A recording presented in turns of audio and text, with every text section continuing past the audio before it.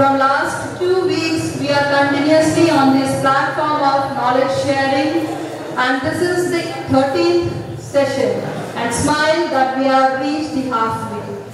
Effective teachers create and implement classroom management practices that cultivate an engaging classroom environment for all the students. All child is a potential genius. We have to start discovering our child, their learning styles, their learning levels.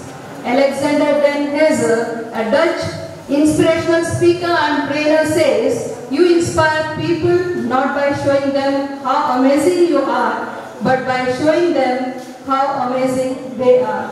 So with this, we have another outstanding session on engaging disengaged students by Manisha Singh ma'am. So I welcome you ma'am, and over to you.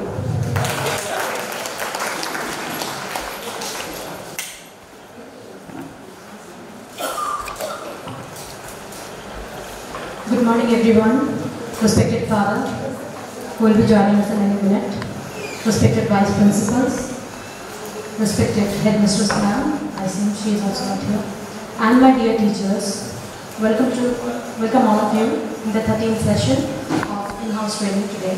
And as you have already seen, that the topic for today is engaging disengaged students. I would like to commence my training with a mantra. Om Bhur Swaha Tatsavitur Varenyam Bhargo Devasya Dhimahi Dhiyo Yona Prachodayat. Goddess Gayatri is said to be the five-faced goddess. Good afternoon, ma'am. She rules the five senses and the five pranas. The five senses: sight, hearing, smell, taste and touch. And the five pranas: the reception, the mind, the circulation, the digestion and the excretion. Through this mantra, I invoke the goddess of light to illuminate our path as we progress in our life and guides us move closer to the higher consciousness. Let's start the topic today, engaging disengaged students. As teachers, we know that one of the most challenging things we face in a class is to hold the interest and attention of students while carrying out our lesson plans. And through this session, we will be able to discuss the barriers to student engagement.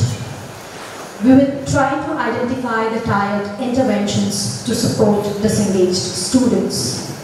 And we will try to list some creative ways to engage the disengaged learner. One Gallup poll reported that 55% of the students graded from kindergarten to 12 are engaged or ready to learn and invest in the learning process. Interestingly, the poll also states that 28% of students are disengaged and 17% are actively disengaged. Now the question arises that what is missing and why?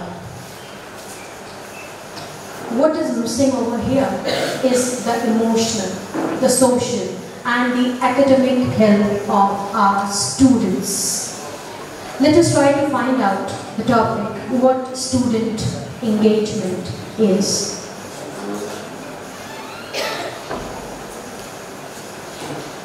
Student engagement is a measure that reflects the quantity and quality of students' participation in their courses and every other aspect of their educational program.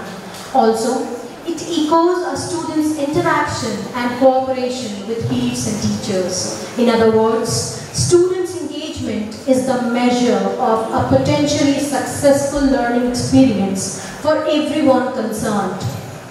Student engagement refers to the student's willingness, need, desire and compulsion to participate in, their curiosity, their interest, their optimism, their passion, their enthusiasm and effort, their trustworthiness, the degree of attention, participation in challenging academic activities. To better understand this, let us examine what engaged students look like. Here's a word art on the screen. I hope you are able to see. These are some of the attributes or qualities of an engaged student. An engaged student is always active in learning. He or she does homework, willing to spend effort, is inspired, is able to take risks as well. Now, what does a disengaged student look like? Let us try to relate a disengaged student through this image. I hope you all agree to the image that somehow the disengaged students look the same way, the way I am projecting in the image. The puzzled one, the one who doesn't know anything, the one who is in his or her own zone, the talkative one, the sleepy one, the one creating her own beautiful world. Now there are certain signs that helps us understand that students are not engaged in the classroom. And the very first sign is they misbehave. This is the very first sign that helps us understand that the students are not engaged. When a student does not follow the classroom rules or distract others, it's a clear sign that they are not engaged in the class. Common classroom misbehaviors are relatively easy to identify. They may include falling asleep, passing notes, talking out of turns, rudeness. It's important to remember that a lack of engagement can be due to several factors such as boredom, frustration, or personal problems. It's important to identify the root cause of misbehavior in repeated offenders. Moving on to the next slide. They are unresponsive. Even if a student does not disrupt the class, it doesn't mean they are engaged either. If you continuously call on a student to answer questions and they never can or appear not to have heard the question, it's a red flag for disengagement. An unresponsive student may also take longer to complete tasks or do the bare minimum. At the same time, remember, a quiet student does not equal to a disengaged one. The third one, they do not perform well. Even if a student is in the class, is disengaged, sometimes they do not perform well. Poor performance in the classroom may be one of the most important signs of disengagement. This includes lower test scores, incomplete assignments, or missing assignments altogether. Poor performance can also appear as a lack of motivation and understanding. In other words, if students don't understand what practical purpose the lesson serves, they are more likely to disengage. Like misbehavior, though, it's important to look for other reasons a student might be underperforming. It is also important to note that poor performance can lead to disengagement. In other words, be sure to look for the true cause and not to focus solely on the symptoms. Now there are certain barriers to students' engagement. As in the very second slide I mentioned it, that we will try to find out the barriers to students' disengagement. So the first one is course content doesn't relate to students' real life experiences. Teaching the relevance of course content helps students grow into engaged, motivated and self-disciplined learners. As a teacher, you have no doubt heard the classic, when am I going to ever use this stuff? From your students. When students don't feel that the coursework serves any other purpose than assessment fodder, it makes it hard to stay motivated and engaged.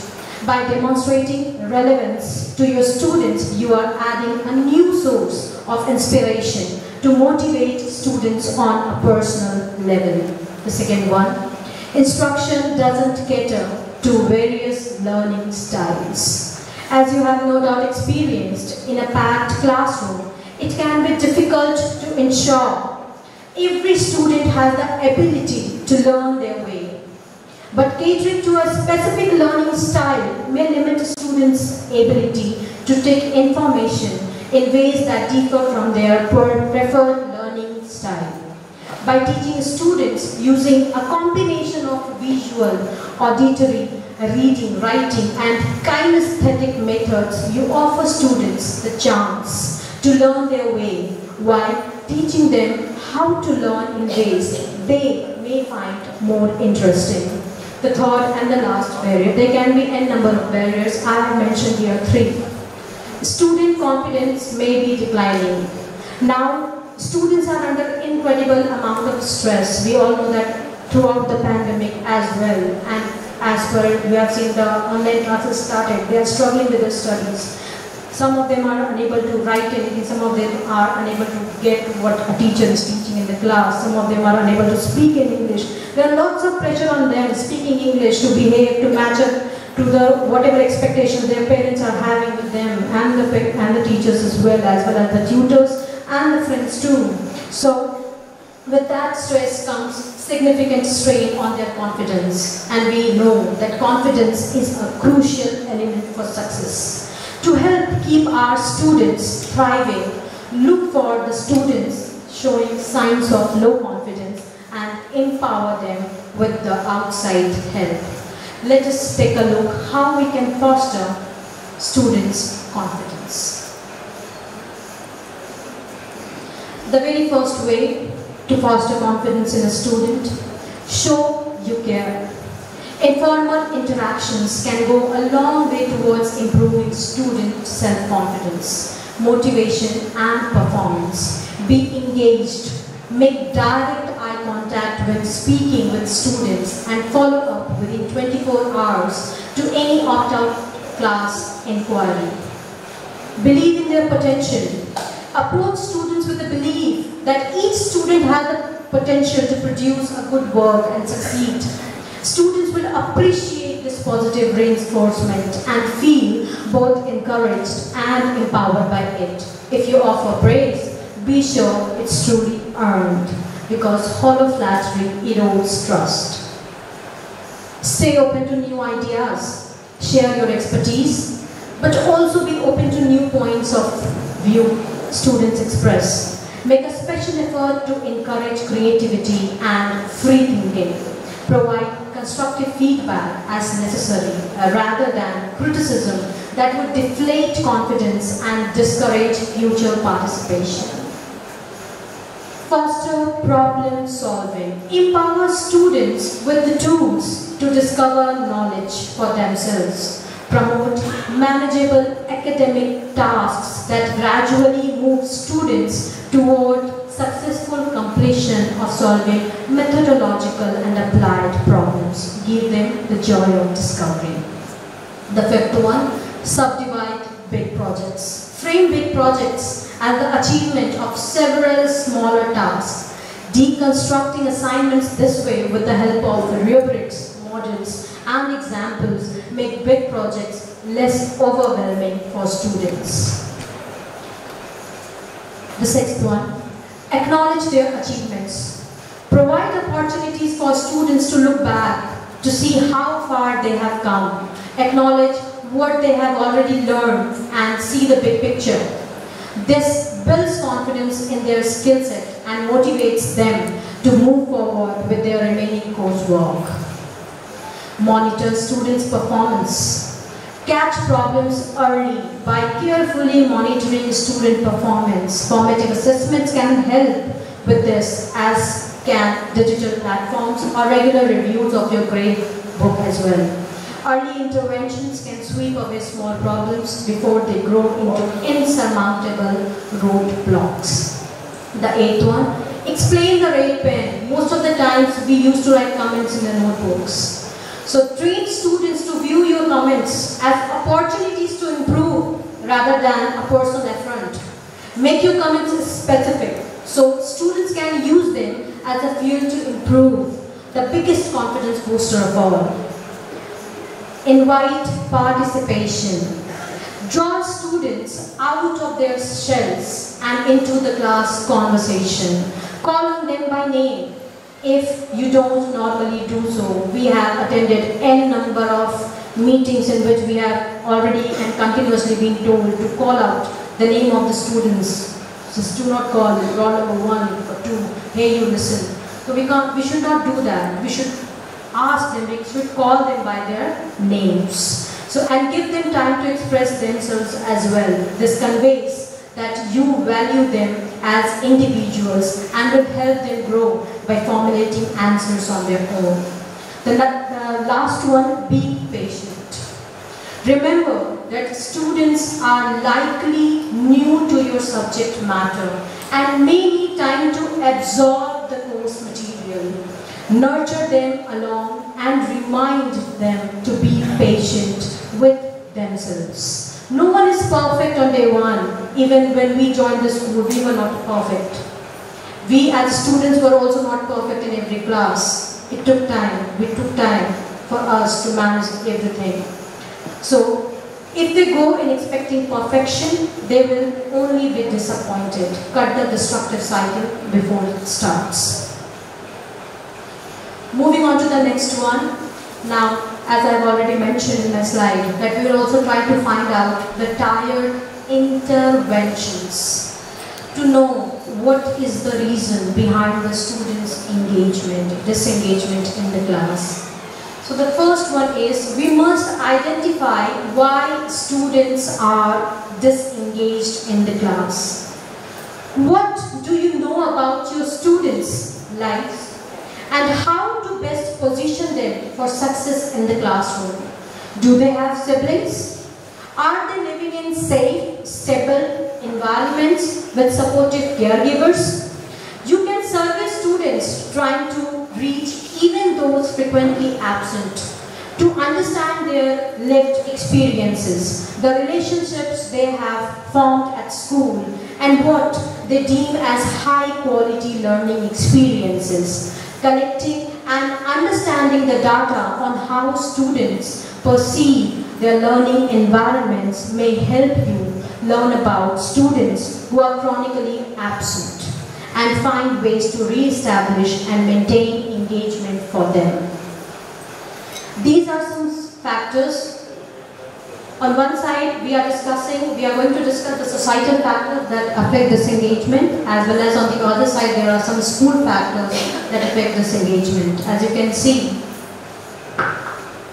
the key factors, the societal factors are personal attributes, such as boredom, identity, school connectedness, academic motivation, sense of belonging and low self-esteem, socio-economic status including financial resources, parent occupation and neighborhood, family factors including family dysfunction, mental illness and disability, and the last one, race, ethnicity and gender. Additionally, a range of school factors that somehow affect the disengagement. It includes the attendance, the absenteeism and suspensions, participation such as homework completion, extracurricular activities and school transfers, the behavior, achievement in literacy and numeracy, relationship with teachers, parents and peers, bullying, conflict with teachers, poor peer relationship, poor parental communication. The next tiered intervention. Establish a number of engagement supports to your students. Consider whether your school culture and school curriculum truly meeting your students' academic, social, emotional and behavioral needs. As teachers, we must adopt intentional and system-wide practices that can prevent students from becoming disaffected. Framework like multi-tiered systems of support, MTSS, can give teachers the access to high-quality instruction materials, help teachers use early identification and intervention strategies for students whose engagement is diminished and provide resources for students who are looking to re-engage. Let us look at the video what MTSS is.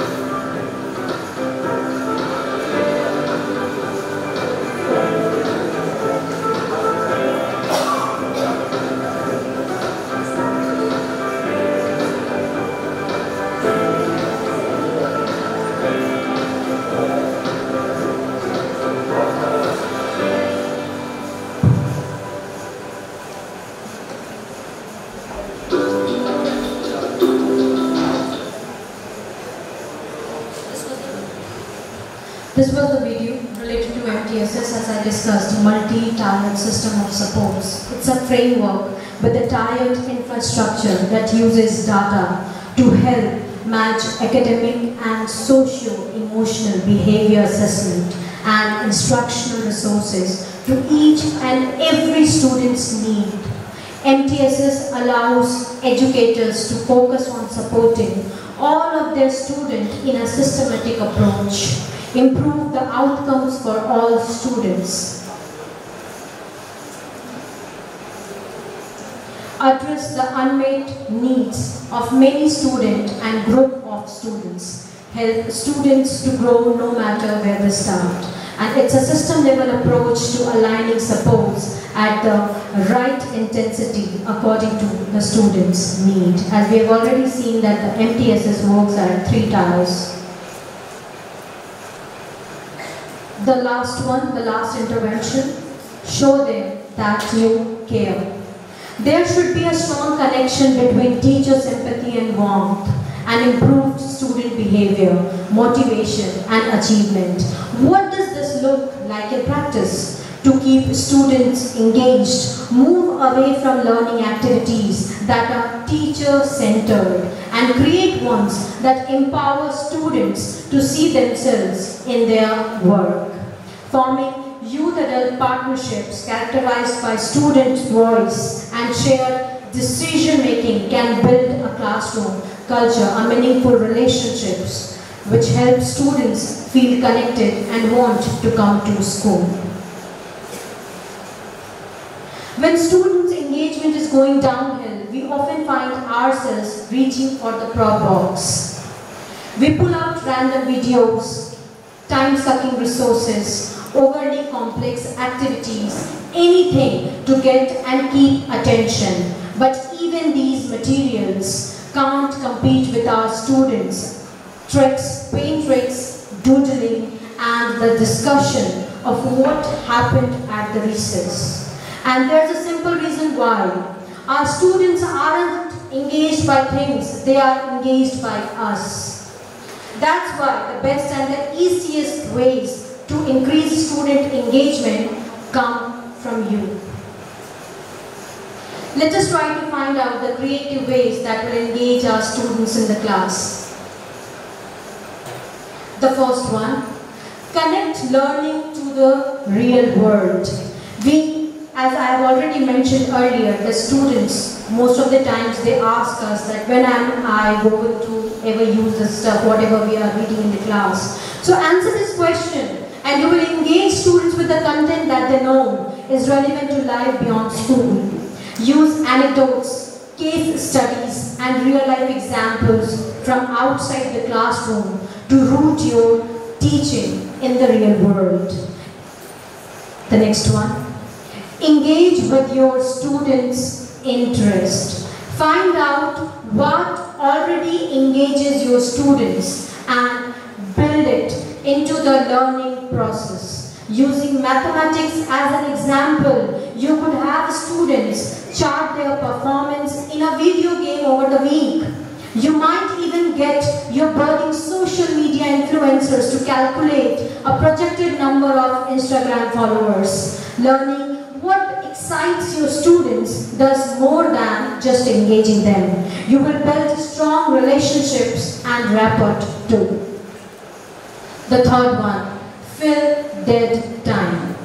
Dead time. What is dead time? It is any point in a lesson where students are left without something to do. You might be handing out a worksheet, getting a presentation set up, or waiting interminably for a video to load. These are brief windows that leave just enough time for students to tune out, after which time it can be very difficult for them to get back. Fill these blanks with low-order activities to hold students' attention. This should be a quick, easy, and require minimal follow-up. For example, think, pair, share.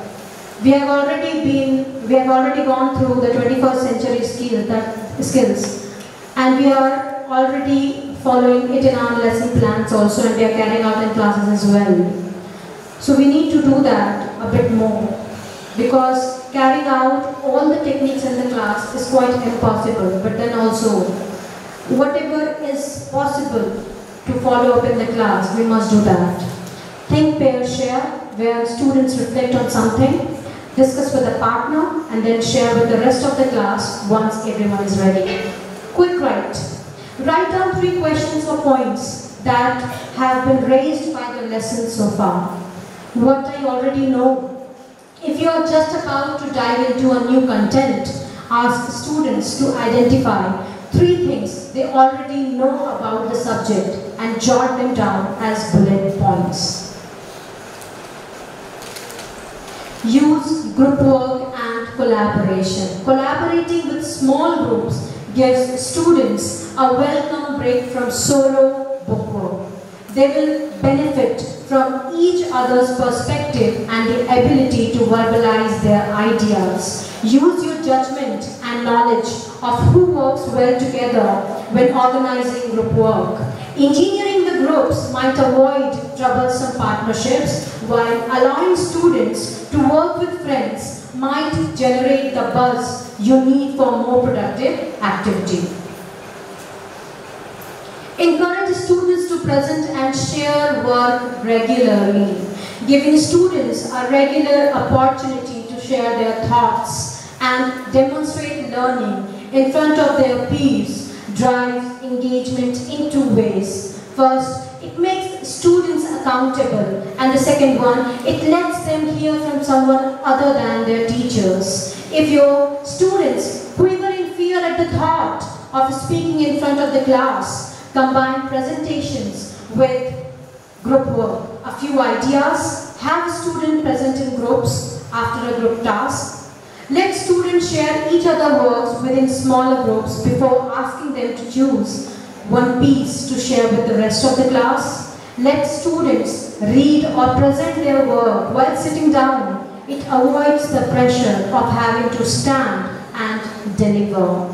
Ask for one contribution from every group after discussion, with each group nominating a spokesperson. Above all else, make presenting and sharing a regular part of class activity. Give your students a say. If you don't know how to engage your student, let them tell you. Give your students a say in classroom activity by providing them a choice of different activities, for example, group work or solo. Seeking students' input for assessment design. For example, student can choose a final product provided it meets the curriculum or the criteria. Periodic check-ins to monitor the pace of delivery. For example, do we need to go over this a bit more slowly, or are we feeling pretty confident? Giving students a choice also fosters their sense of ownership over their learning. They will move from passive consumers to active learners with a stake in the classroom activity. Read the room.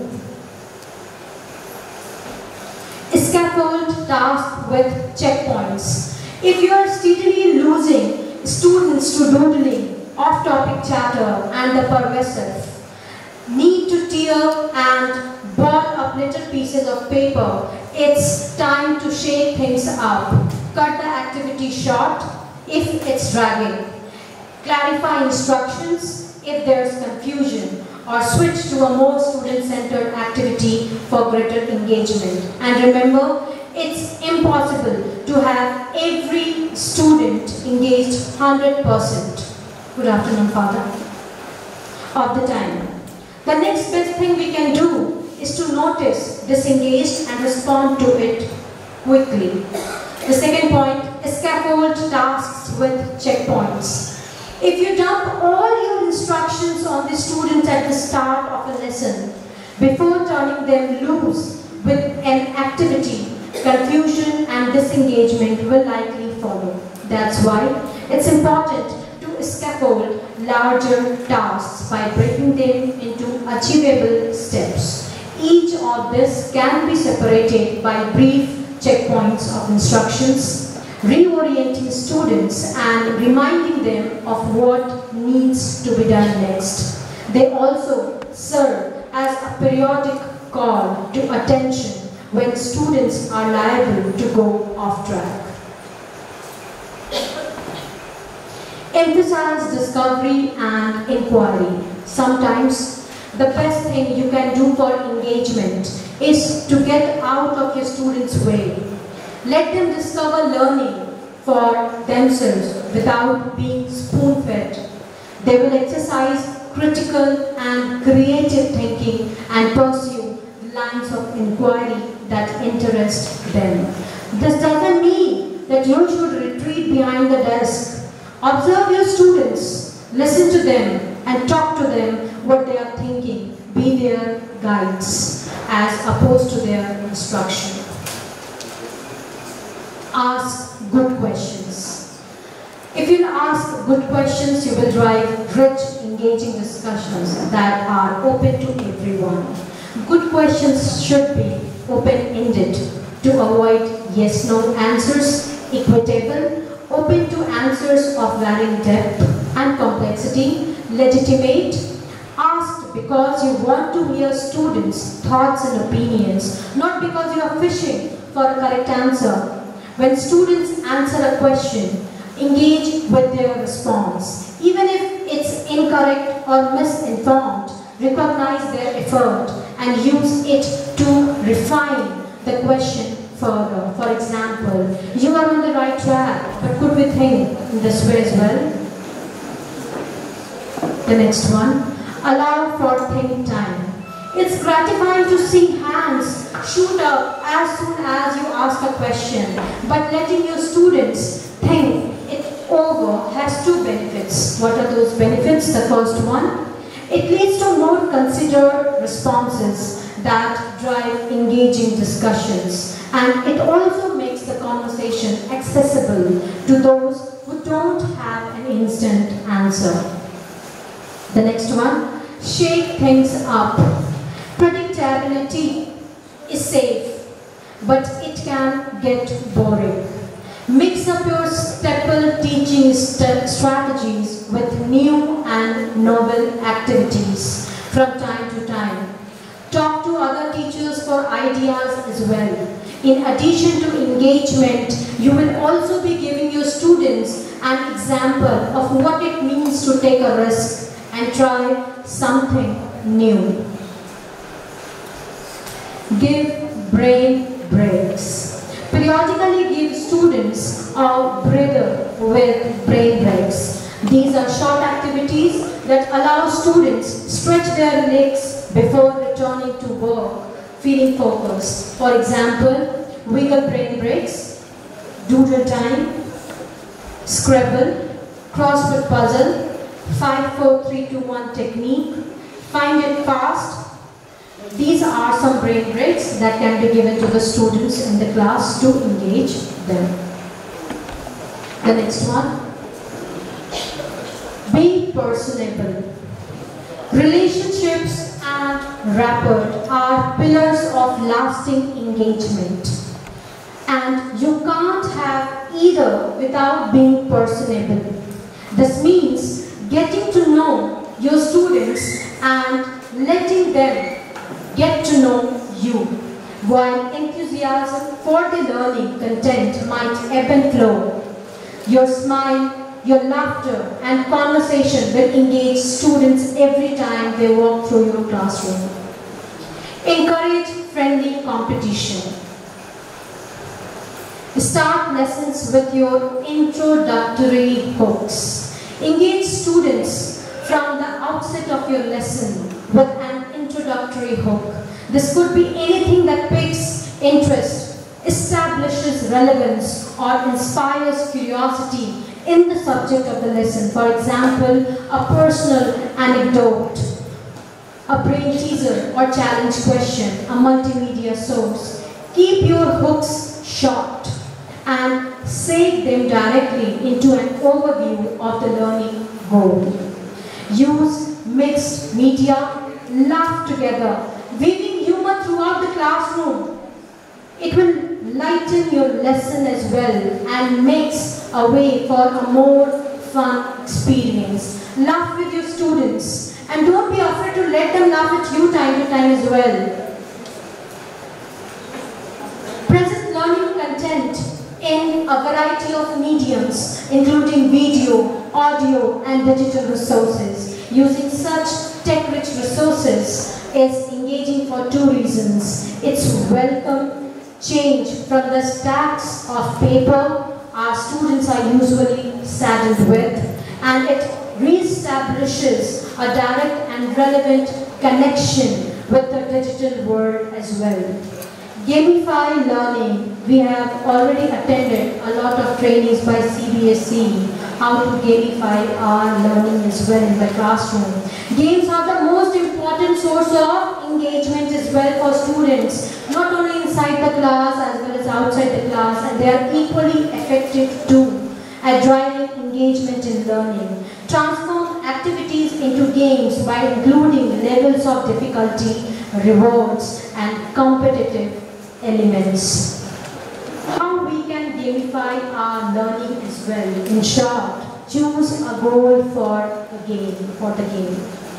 All classroom gamifications should have a purpose. There should be some goals. Generally, it can be any goal, a general instructional goal, or a specific learning goal, or a behavioral goal. Whatever goals you choose, make sure they are clear to your students. They will lend the game a sense of purpose and ensure it's a vital part of learning journey. Encourage friendly competitions, as I have already mentioned it earlier as well. Pitting students against each other will motivate students with a competitive streak, so they are less intimidating alternatives as well. For example, whiteboard races. Group 3 or 4 students together to see them compete, and every student loves the opportunity to use the board as well. So call them and group them as well together. This will lessen the pressure felt by individuals. Teacher versus student. This one is perfect for behavioral goals. Set a rule. For example, everyone has to stop talking within 3 seconds of a call to attention, and award students a point every time they follow it. If they don't, that's a point for you. Make sure there's a reward for the winner at the end. Give classic games an educational twist as well. There's no need to reinvent the wheel when classic board games and card games can easily be adapted for learning as well. Here are a few suggestions: Scrabble, Monopoly, and card games as well. Make progress visible. See, when the progress is visible to our students, they feel motivated, because it shows learners how far they have come and how far they have got to go. That's why video games use progress bar and experience points that steadily build as players hone their skills. You can easily transfer the same approach to the classroom. Help students set a quantitative goal. For example, I am going to do 5 activities in this week, and use this to create chart or list where students can tick off each step toward the goal as they complete it. Level the learning. Leveling up is a motivator in any game, and one that can be applied to learning as well. Break a single learning goal into levels that learners must pass before moving on the next stage. For example, suppose you are teaching addition in the class. So the first level should be to teach them simple single-digit addition. The second level, 2-digit addition without regrouping. And the third level should be 2-digit addition with regrouping. Keep score with points. Scoring is another way of making progress visible. So create point systems. Make sure it's transparent to the students, because students might love to see their scores as well, and these points will make them believe in their academic achievements also, the goals they wanted to meet, and their effort as well as for their positive behavior too. Give mastery tokens. Instead of giving a generic A, B or C, create a token for them. Suppose a student is very good at multiplication. Give him a token of multiplication master. The same way you can give these tokens to other students who excel in your own subject. Make it personal experience. Just as video games let players choose a character, you can give your student a sense of ownership over the learning game, by setting their own target or goals for success, creating their own progress, tracking system. Give them rewards. A reward could be anything from a name at the top of the leaderboard, a merit award, or virtual certificate in a gamified learning program. As I have already mentioned earlier, learning is profoundly social. A positive environment that supports a sense of belonging is key to student success. Instead of asking a question this way, why do these students have poor social and emotional capacities, we must ask, how can we ensure our school climate that will lead to the healthy development of each students? Here are some school-wide actions that we all must follow to make learning profoundly social. Students need to know that adults care for them, genuinely believe in their potential, and have their best interests at heart. Belonging is linked to better academic, psychological, and health outcomes. About 25% of students are classified as having a low sense of belonging. Teacher support is one of the strongest predictors of having a sense of belonging in school. Emotional support from teachers is linked to socio-emotional learning development in students as well. Bill Milliken quoted, "It's relationships, not programs, that change children. Young people thrive when adults care about them on a one-to-one level, and when they also have a sense of belonging to a caring community." Here is one last video that will somehow make us understand that we should work not only for engaging students, but we need to empower these students as well. Let's see the video. We often talk about what it means to move from compliance to engagement. The idea of creating an environment where students want to learn rather than have to. But if we want students to be creative, self-directed learners, we need to move beyond student engagement and into empowerment. But this requires characters. That's right, we are going to be talking shift. Here's what I mean. The empowered classroom is a shift from giving choices to inspiring possibilities. It's a shift from making the subject interesting into tapping the student interest. When you go from saying, you must learn this, to asking, what do you want to learn? It's a shift from taking assessments to assessing your own learning, an iterative process full of mistakes that ultimately leads to success.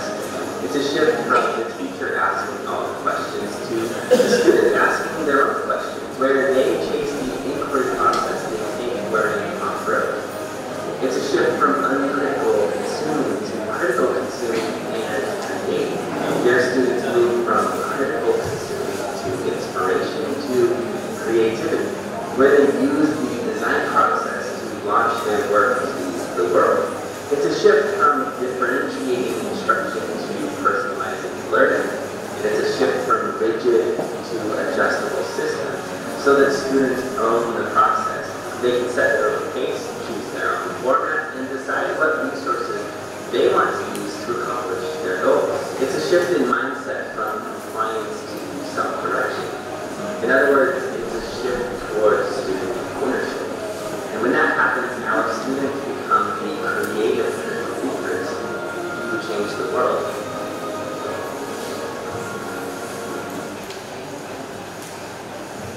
I would like to end my training today with this mantra. I would like everyone to chant this mantra as well. Please chant after me. Om Shahana Bhavatu Sahano Bhunaktu Shahaviryam Karvavahai Tejasvinavadhitamastu Ma Vidvishavahai. Om Shanti Shanti Shanti.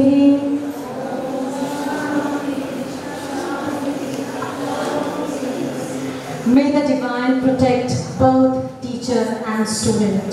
Let us be nourished and protected. May we work together with great energy. May our studies be effective. May we never hate or fight one another. Om Shanti Shanti Shanti. Thank you everyone.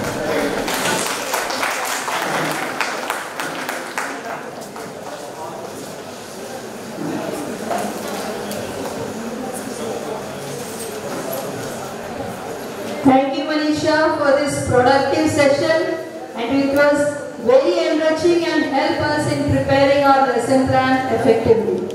You raised an issue of post-COVID changes among learners and different challenges they have faced, so differentiated planning is needed for the differentiated learners. Thank you for selecting this an important topic and sharing your knowledge here. I directly connect your topic with the effective lesson planning, where teacher provide an opportunity to each child to meet their learning objective and to feed their untiring zeal. And above all, you have said it's very important to create a positive environment, the sense of belongingness. And I'm sure that our teachers have got lots of takeaway from this session. And thank you once again for this beautiful session. And thank you teachers for your valuable contribution, and your honest and sincere feedbacks are expected. Please submit it to Amit sir.